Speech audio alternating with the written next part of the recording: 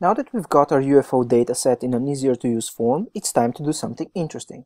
Making a map that shows where UFO sightings happen in the United States. A friend recently told me that Conway and White used a similar example in their Machine Learning for Hackers book, which means that I am particularly uncreative. Or that the example is just smashing.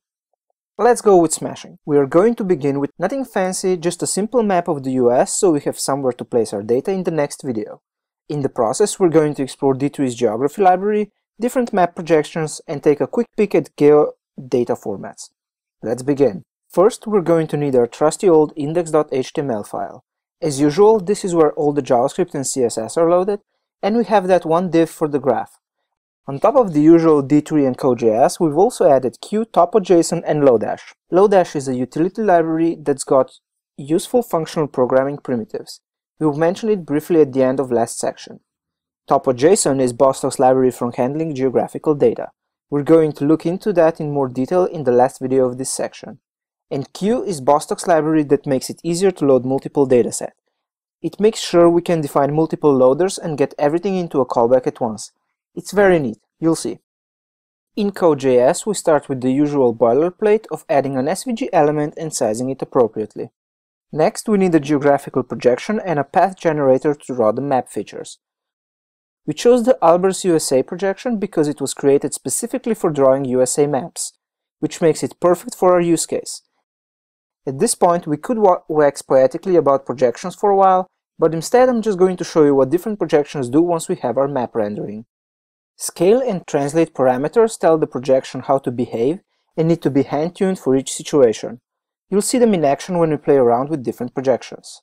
The Geo Path Generator is where all the hard work happens. It can take any feature or geometry object from GeoJSON and turn it into a drawable path. Anything from a point or multi-point to a feature collection.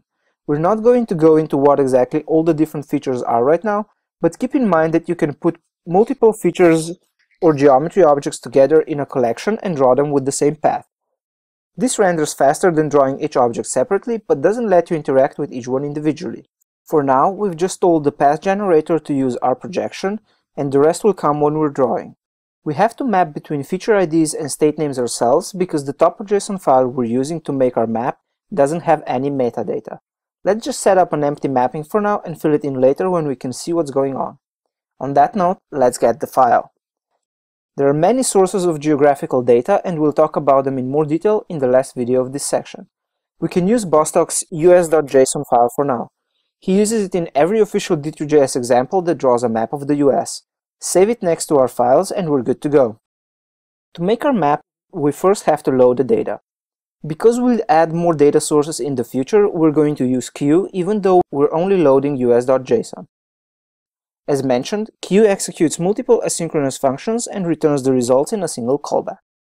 We first add a grouping element for each state. It will hold the state's fill color and name.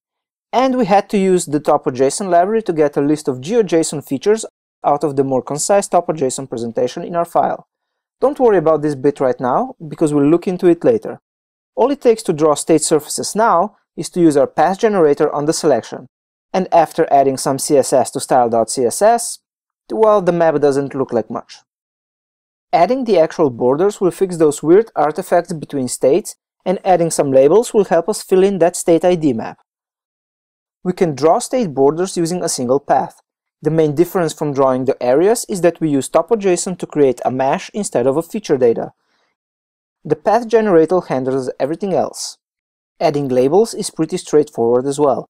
We add a text element to every grouping element in our state selection. We then print either an ID or a name depending on whether it's already in the mapping or not. To position labels in the center of their state, we use GeoPath's ability to calculate the center point of a geo feature called a centroid. This works well enough for the general case, but has some problems with funny state shapes on the East Coast. Now, before we can see the result, we have to add styling for borders and labels to style CSS. And voila, a map of the US. Well, we still need state names. The easiest way to fill it in is using a US map found online, unless you know all the states by heart, which I don't. To add a state, just add it to the dictionary that's used to create state ID map. ID is the key, state name is the value. Easy. Once you're done, all state labels show a name. And we're also going to use state ID map to connect the UFO dataset to states later on. Oh, and I promised to show you some other projections.